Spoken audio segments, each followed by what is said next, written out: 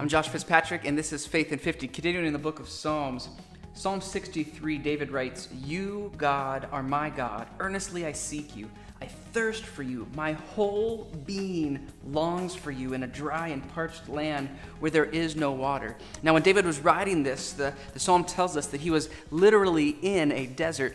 But I wonder how many times we've experienced this feeling that David has, where life might just seem to be swallowing us up or just seems to be dry, and yet our soul longs for something greater, and we cry out to God to quench our thirst. Be encouraged today that in the same way that the creator of the entire universe heard David when he wrote this psalm, that same creator hears you today. Don't be afraid to cry out and ask God to fulfill that thirst that is in your soul.